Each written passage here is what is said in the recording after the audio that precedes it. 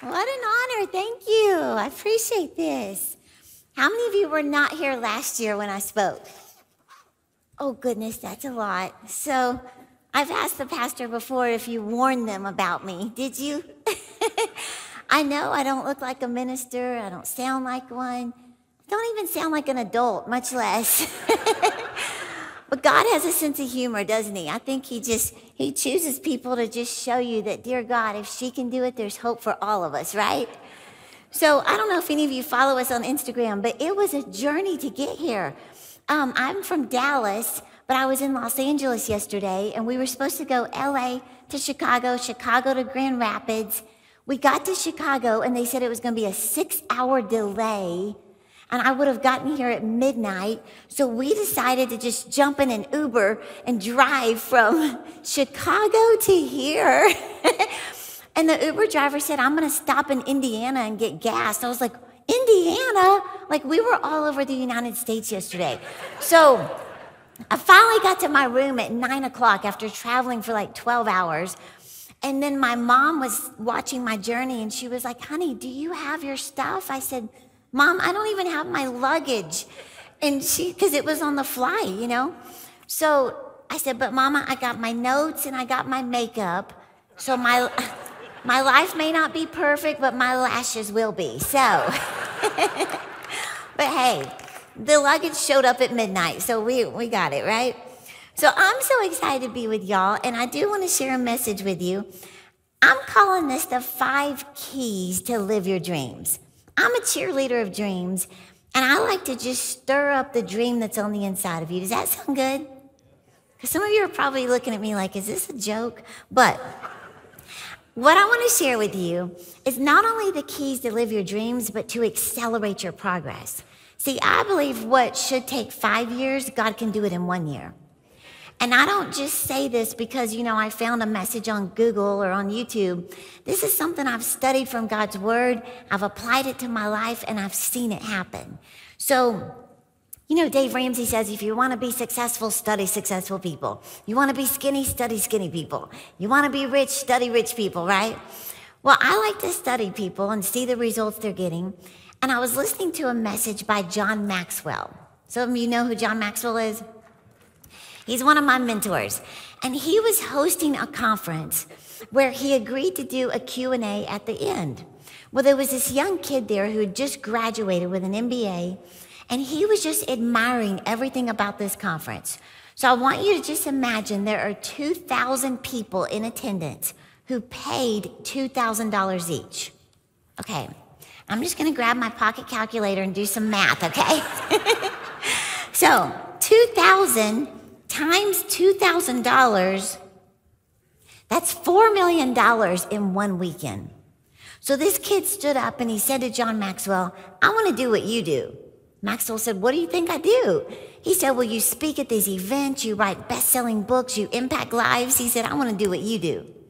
And John Maxwell said, young man, it's not a matter of doing what I do. He said, the question is, do you want to do what I did so you can do what I do? Now, here's my point. You can't have $1 million dream with minimum wage habits. You can't have $1 million dream with minimum wage habits, right? So this kid said, well, I want to lead a company. I want to lead a department or a team. He said, where do I start? You know what Maxwell said? Good question. Start with you. He said, if you wouldn't follow yourself, why would anyone else want to follow you? Now, the only reason I'm telling you this, I'm not trying to be mean, is that this is what God had to gently hammer into me. When I was going through the worst time in my life, I was separated from my husband. I had no vision for my life. Everything was a mess. Jesse Duplantis said to my face, y'all know who Jesse is? He said to my face, he said, Terri, don't look at Rodney, don't look at your problems. He said, you work on you. And I began to work on myself. And as I began to grow, everything around me began to grow. Now, I'm telling you this because I believe Joel 2:25, that scripture says that God can restore the years that have been stolen. Some of you feel like you've wasted a lot of years. God can restore those years. And that's exactly what happened in my life. So let me give you a little background real quick. You know, I'm so grateful for what God has done in my life and in our ministry.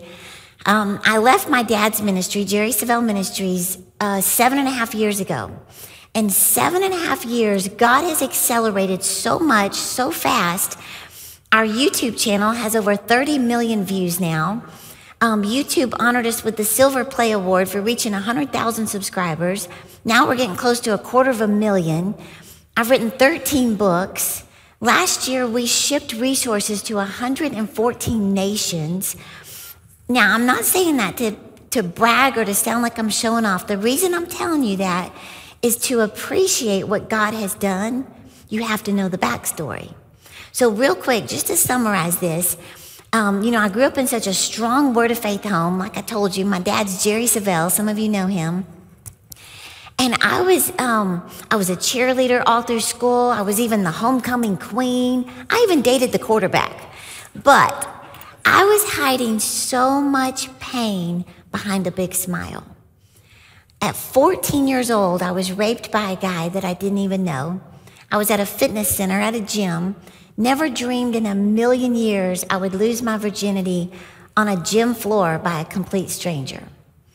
And have you ever heard that phrase that you behave in a manner consistent with how you see yourself? If you see yourself as worthless, you'll let people treat you like you're worthless. Well, after that experience, I thought I was ugly, I thought I was fat, I thought I was worthless, and so I started letting people treat me like that. I got into a relationship with a guy that became abusive, and I stayed with him for 2.5 years because of how I felt about myself.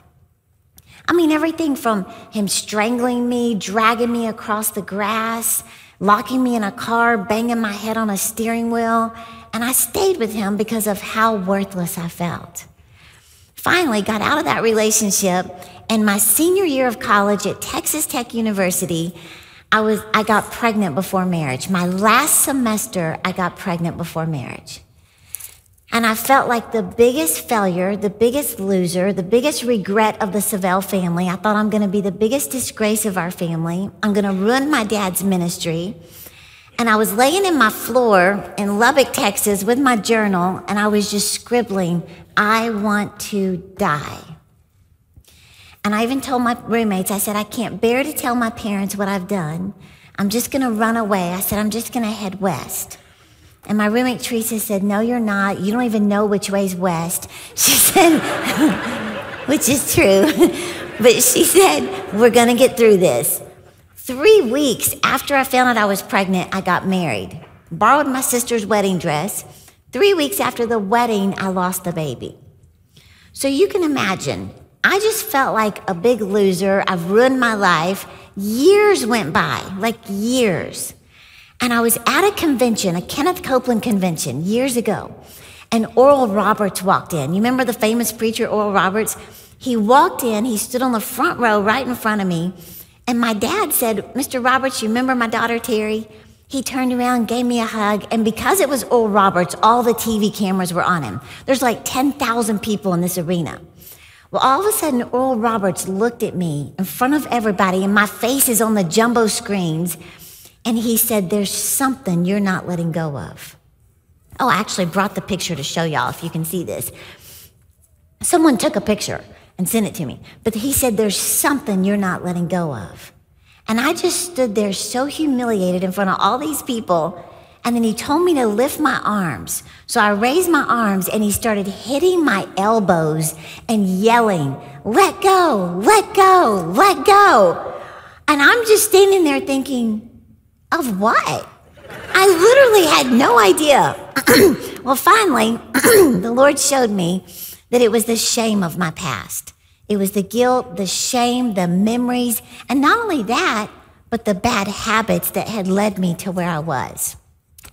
So y'all, I began practicing what I'm gonna share with you today that literally transformed my entire life. I mean, as I began to grow, everything around me began to grow. My career, my relationships, my salary, my opportunities, everything grew as I began to grow. So do y'all wanna hear this real quick? Okay, y'all doing good? Okay, I wasn't asking for a hand clap. I just wanted to make sure you were ready. Okay, I call this the 5 C's, actually, to live your dreams. The first C is clarity. Clarity. And what I mean by this is get clear on what you want. You know, Mark Twain's the one who said, I can teach anybody how to get what they want in life. Problem is, I can't find anybody who can tell me what they truly want. You know, I think about Kenneth Hagin. I know I shared this with y'all before, how he said he would see people praying at the altar, and he would just gently tap them on the shoulder, and he'd say, sweetheart, what are you praying about? What are you praying for? He said so many times people would say, oh, nothing in particular. He'd say, then that's exactly what you're going to get. Nothing in particular. You've got to get crystal clear on what you're believing God for and what you're asking God for. Now, some of you may remember my giant pencil. You remember this? The reason I take my Texas-sized pencil is because God is the one who said, write the vision, make it plain. Now, successful people have stumbled upon this principle. Jim Carrey, Katy Perry, Lady Gaga, Beyonce, Steve Harvey, Oprah Winfrey, they all do this. But it came from God's word. Habakkuk 2:2 says, write the vision, make it plain on paper, right? Now, do y'all remember the story of the professor at Virginia Tech who did research on successful people and goal setting? He said he walked up to random people and he just asked them one question. He said, what are your goals? He said 80% of the people he asked said, I don't know, I don't have any goals. 16% said, I have goals, but I've never written them down. 3% said, I've written my goals at some point, but I don't know where they are. 1% said, I have goals, I've written them down, and I review them on a consistent basis. He said, do you know who the 1% were? Millionaires. Every one of them were millionaires. And the clues these millionaires gave us, number 1, I have goals. Number 2, I don't leave them in my head. I actually take the time to write them down. And number 3, I'm constantly looking at them. So when I began to learn this at the worst time in my life, I thought, I can do this. If Jim Carrey can do this and get results, how much more can we as believers do what God said to do and get results, right? So I started writing things like, I put a picture of school buildings and I said, my resources are in schools across America teaching young people how to get a vision for their lives. So I put a picture of buildings. I put a picture of the Dallas Cowboys cheerleaders. And I said, I minister to the Dallas Cowboys cheerleaders. I put a picture of France, a map of France. And I said, my resources are translated in French and I'm impacting the French people. Oh, thank you. That was sweet. Do you have a cupcake? I just got a little hungry, but so I put a picture of Italy, of the Amalfi Coast, and I said, I'm enjoying my 50th birthday on a trip to Italy. I put a picture, now this was when I first got started, I put a fake picture of me, y'all can't see this, but it's a little picture of me preaching with my heroes. And I said, I speak at events with people I respect and admire. I put John Maxwell, Les Brown, Lisa Bevere, people like that. Let me just remind you, I taught you this last year. There's a principle in God's word that you become what you behold. Whatever you keep before your eyes, it will eventually show up in your life. Is it coincidental that here are my resources in schools teaching young people how to dream? Not one bit, is it? Is it coincidental I'm ministering to the Dallas Cowboy cheerleaders, or that our books are in French, or here I am speaking at events with John Maxwell and Les Brown? That's not coincidental at all, is it? Because when the vision is clear, the results will appear. So I'm telling you from experience, get clear on what you want. Don't say this year we're getting out of debt. How much debt do you have? Get a picture of it. Write the vision. Say, I declare by faith we are debt-free, $17,456.72. Now that's a clear vision, isn't it? In fact, I remember hearing Creflo Dollar say, if Jesus himself showed up in your living room tonight and said, how much money do you need to get out of debt? He said, if you can't answer him, you're not serious about getting out of debt. Well, when I began to hear those things, I thought, I'm going to get serious about it. I'm going to get clear. So I would put a picture of my MasterCard bill and say, thank you, Jesus. My MasterCard is paid in full, $3,456. Get clear. Does this make sense? Clarity is one of the single most important keys to success. Okay, number 2, the second C is confession. Confession. You know, Romans 4:17 says that we are to call those things that be not as though they are, right? My favorite translation, it says, same scripture, but it says we serve a God who gives life to the dead, and he speaks of non-existent things as if they exist. So y'all know that this is how you release your faith, is with the words of your mouth, right? You can't just put a picture of what you're believing for and just expect it to appear. No, you have to call those things that be not as though they are. And you know, like I told you, I study successful people, which it amazes me how the world, the business world, has stumbled upon this principle. Like I told you before, Lady Gaga does this. Conor McGregor does this. Will Smith does this. But they don't know, some of them don't know, that it came from God's word. So God's the one that told us, release your faith, speak to your dreams, command them, prophesy your future, right? So I wanted to tell you this story real quick. I was just studying the power of words, and I wrote a whole book called The Language of Success, Pep Talk. And there was this scientist who was studying words, the power of words, and he wanted to just see, is this really true that there's power in your words? Now, this is not a believer. This is just a scientist studying the power of words. Listen to this experiment. So what he did was I'm on the wrong page. I was going to tell y'all a story about weight loss. Okay. Wrong story. Okay, so this scientist, he had 3 jars of rice. And what he did was he had one jar that was labeled, thank you. He had another jar that was labeled, you're an idiot. And then the third jar was labeled, nothing. He just left it unlabeled. So here's what he did. He said for 30 solid days, he would speak to the jar based on the label. To the jar that was labeled, thank you, he would speak positive, affirming words. To the jar that was labeled, you're an idiot, he would yell harsh, demeaning words. And then to the jar that was unlabeled, he just ignored it altogether. After 30 days of consistent treatment, the thank you jar began to ferment, look appealing, and give off a strong, pleasant aroma. The you're an idiot jar began to rot and mold, giving off a sour milk aroma. The neglected jar just began to rot and mold altogether. Since then, he said other people, homeschoolers, college students, they began to duplicate this experiment and get the same or similar results. So here's my point. If rice can be affected by positive and negative words as well as total neglect, how much more can your circumstances be affected by your words? Think about it like this. Jesus spoke to a fig tree and commanded it to wither up, and it did. You can speak to your metabolism and command it to speed up. You can speak to your body and command it to have energy. You can speak to your marriage and command it to be restored. Speak to your finances, command them to increase. But you have to speak it, right? T.D. Jakes says it's not enough to see your dream, you have to speak to your dream. Joyce Meyer says every time you speak it out, you believe it even more. My favorite preacher, Terri Savelle, he says, see it, say it, seize it. So what I did in 2007, I just made a list of positive declarations because I told you how insecure I was, how confused I was. I made a list of positive declarations that I was going to make myself speak over my body, over my life, over my marriage, over my finances. So I made this list. I put my personal list in here, and I would go in my guest bedroom by myself, and I felt like a nut. I felt ridiculous, but I saw where successful people do this, so I'm going to do it.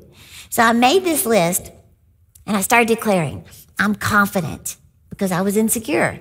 I'm courageous because I was afraid. I'm qualified by God. I said, I'm confident to speak to live audiences. I'm confident to speak on television.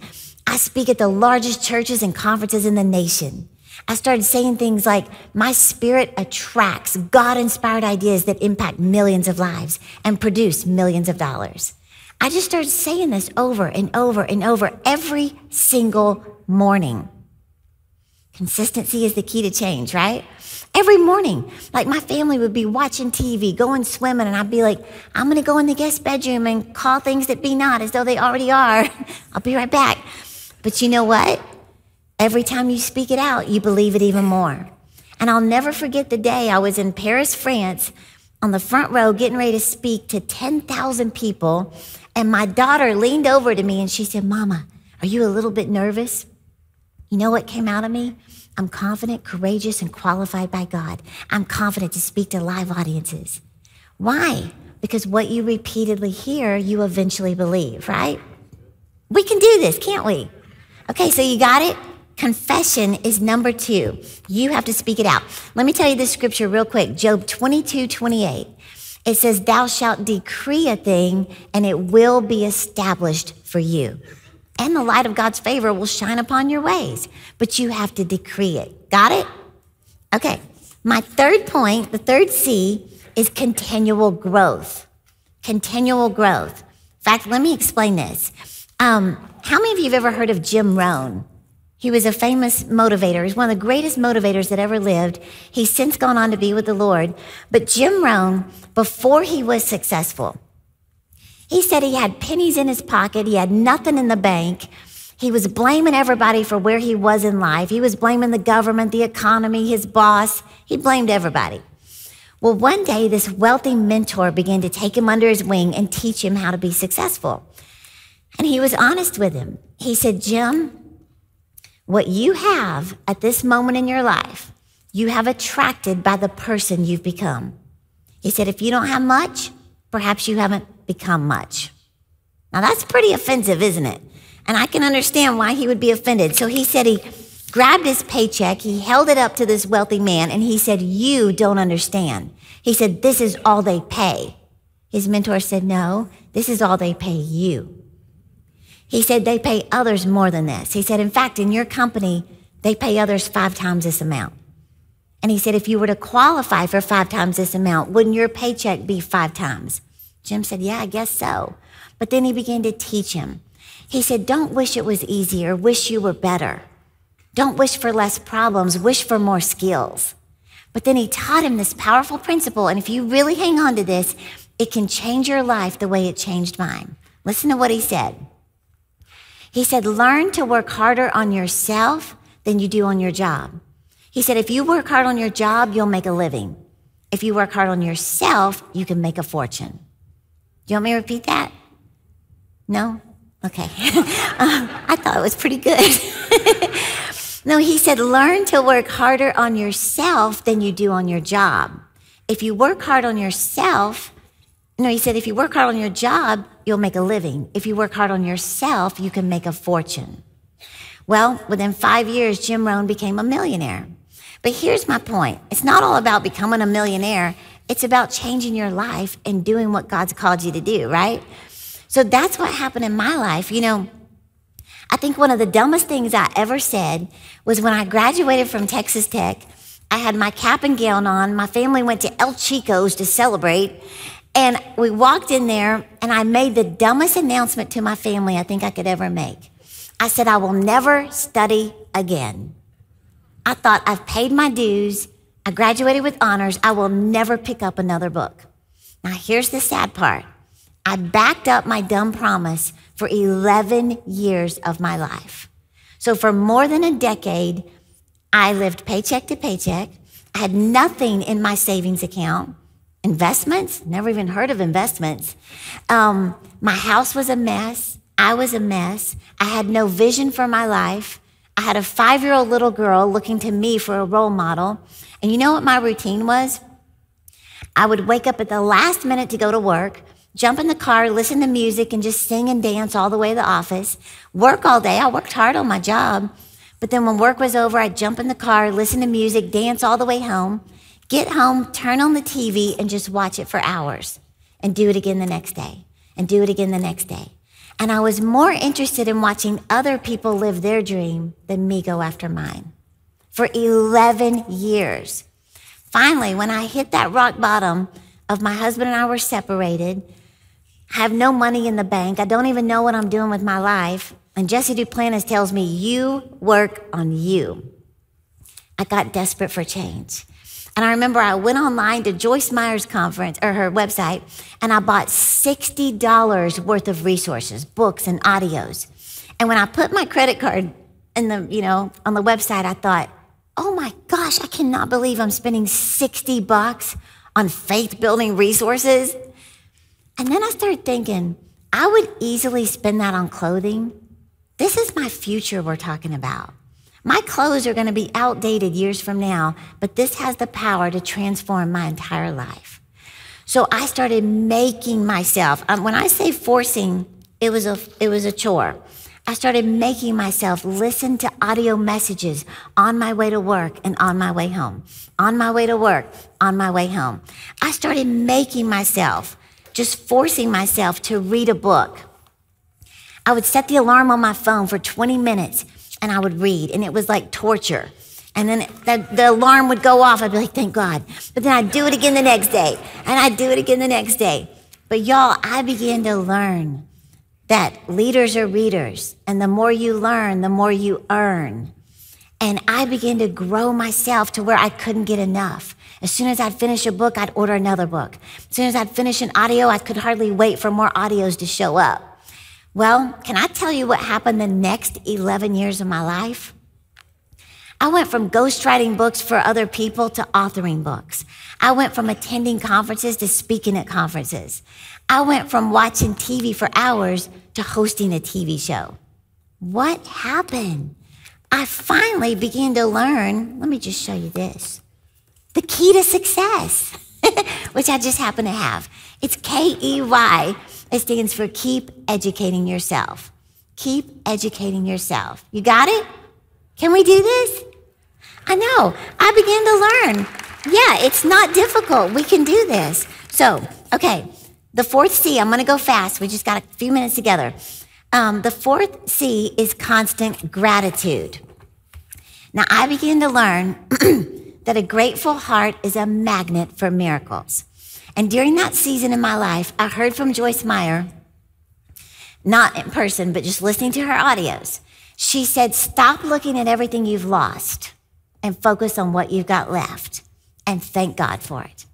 And she said, if you'll start magnifying what you've got instead of magnifying what you've lost, you will open the door for God to do miracles in your life.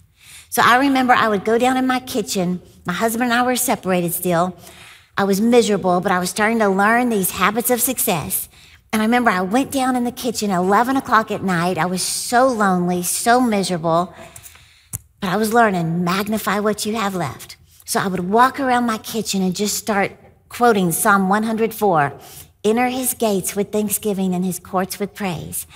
I would say, Lord, thank you that I have a house. I'm grateful that I still have my house. Lord, I'm grateful that I still have a job. I didn't get fired. I'm still got my job.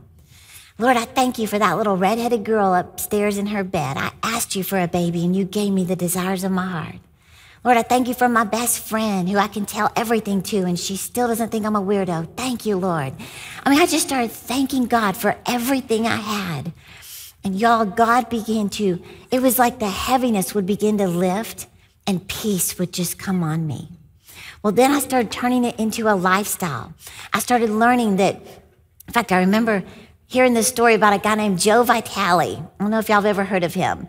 He's a success coach, but when he was first learning about success, he said that he was so broke, he was living in an apartment in Fort Worth, Texas, back in the early 80s, paying $79 a month.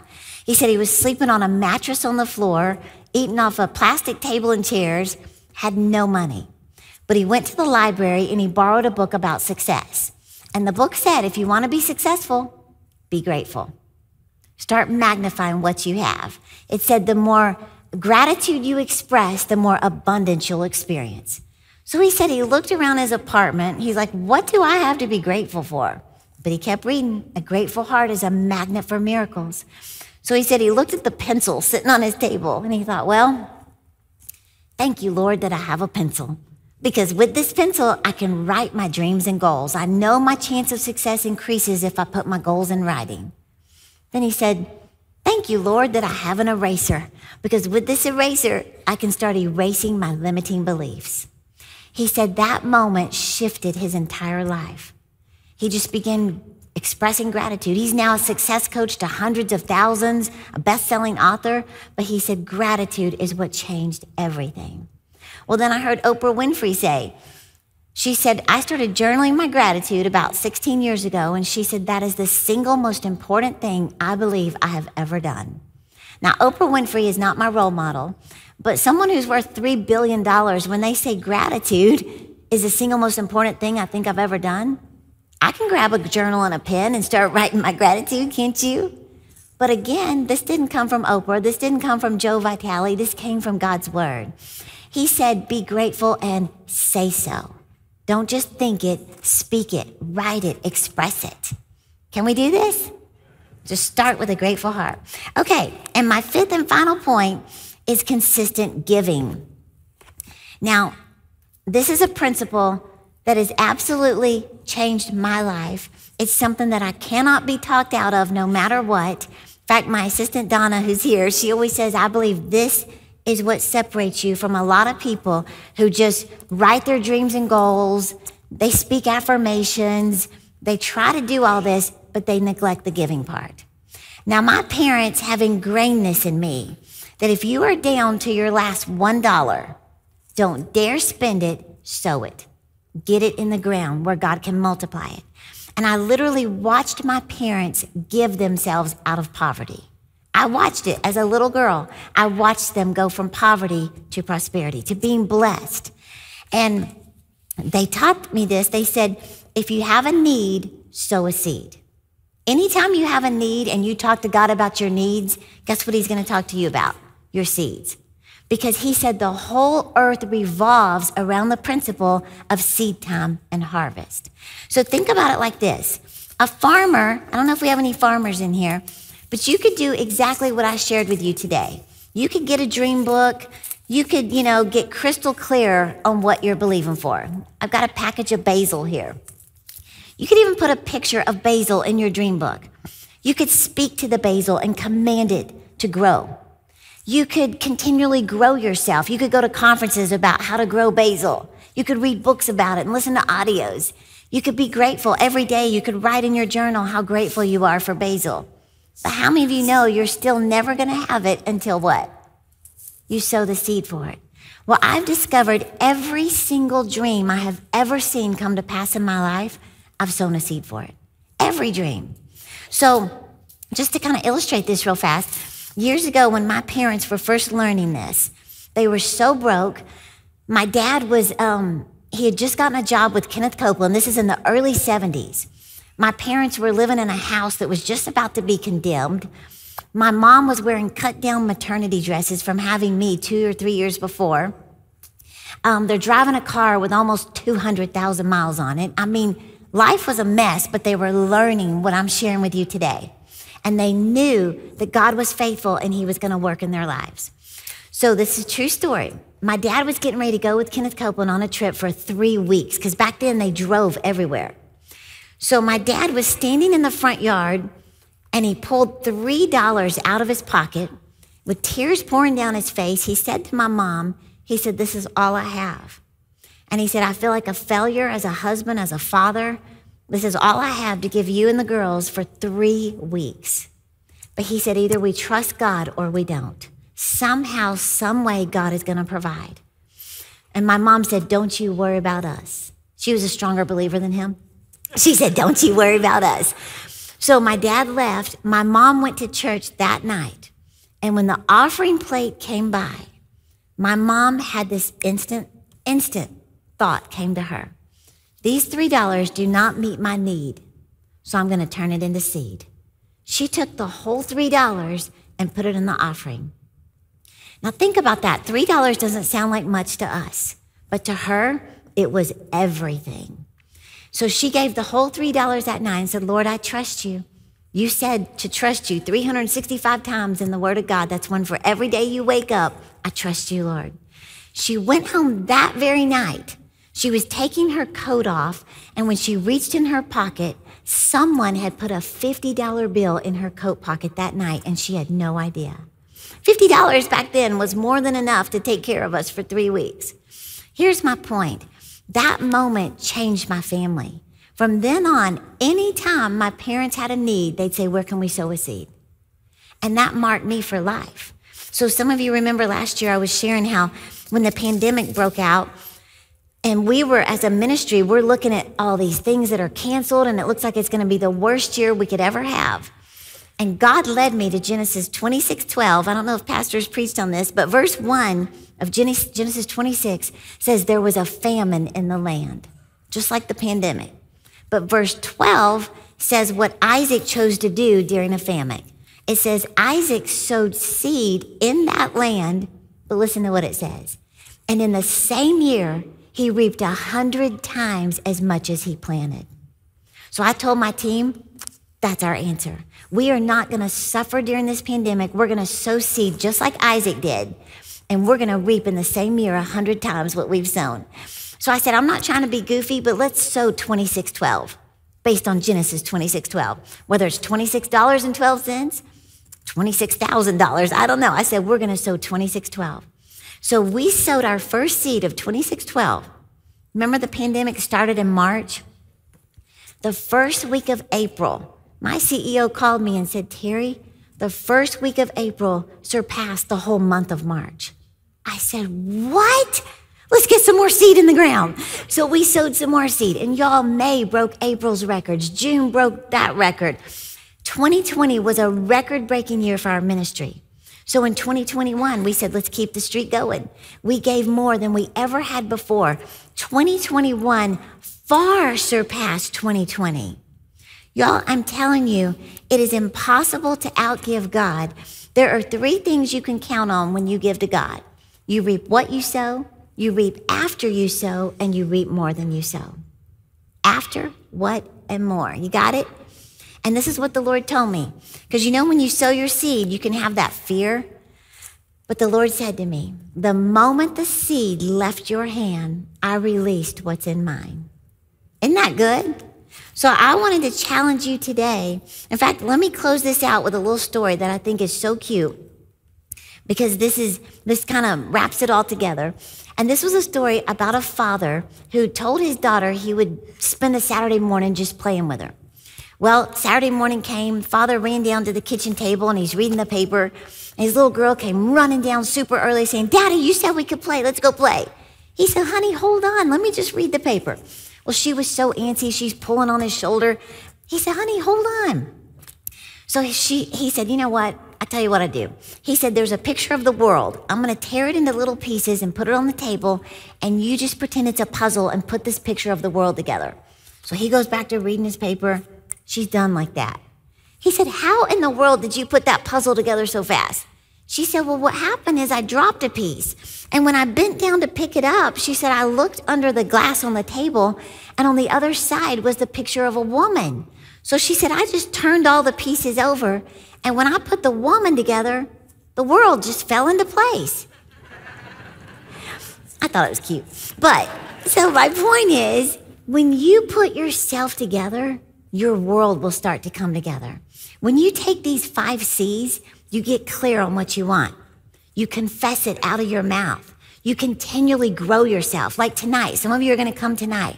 I'm going to share a success principle that businesses had me come teach them last year that transform their businesses. Continually grow yourself. The 4th one, constantly be grateful. Stop complaining and focus on what you have to be grateful for. And number 5, look for opportunities to sow. You got it? Were you encouraged today? Okay.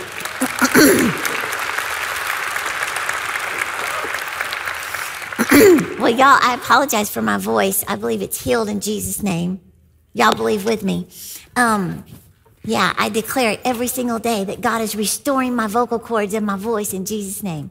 I used to sound like Joyce Meyer. No, I'm kidding. But before we close this out, would y'all stand up for just a minute? I hope you had a good time. I hope you were able to get past the voice and still receive this today. But, you know, I wanted to share this really fast. Years ago, when I was coming out of this hard time, I was out walking one day, and I just heard the Lord say 3 words. He said, lift your head.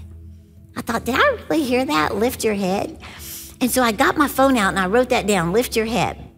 Well, when I got back to the house, I thought, why would God tell me to lift my head? And then I remembered when I was in college, I studied body language. And one of the signs of insecurity, inferiority, low self-esteem is a lowered head. But the number one sign of defeat is the lowered head. And do you know God is so smart, he even put body language in the Bible? There's a scripture, Psalm 3:3. It says, "Thou, O Lord, are a shield for me. You're the glory and the lifter of my head." You know what that means? That you should never go a day of your life with your head held down in shame.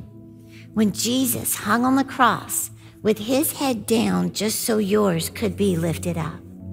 God is telling you today, lift your head. It's time to let go of the past. It's time to pull your shoulders back, lift your head up, and start walking towards your dreams. So I want you to close your eyes for just a moment. And if God is speaking to you today through a soft-spoken voice, telling you it's time to lift your head, it's time to get your dreams back, it's time to call on him to help you do what you could never do on your own, I want you to lift your hands. If you're ready to make Jesus the Lord of your life, or recommit your life to him, to say, Lord, I can't do this on my own. I need you. I need your strength. I need your grace, your power. I need wisdom. Lift your hands. And if you're watching online, this applies to you too. I believe God is speaking to you, and I see the hands all over the place.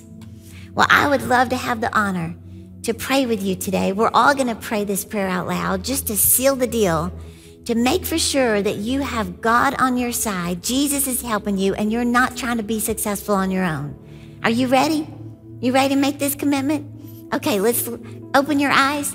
Let's lift our hands up all over the place. Let's all repeat that with them.